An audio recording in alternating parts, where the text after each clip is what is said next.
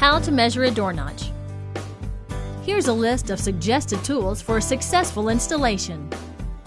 There are 3 types of door notches: standard, U-shaped, and L-shaped. If you have a standard door notch, all you have to do is make a straight cut. With L or U-shaped notches, you need to make additional cuts so that the threshold fits flush against the door jamb. First, measure the distance between the frame.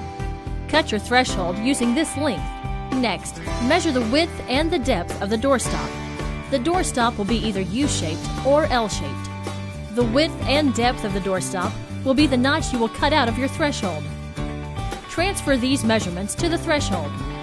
Cut with either a hacksaw for aluminum thresholds or regular saw for wood thresholds.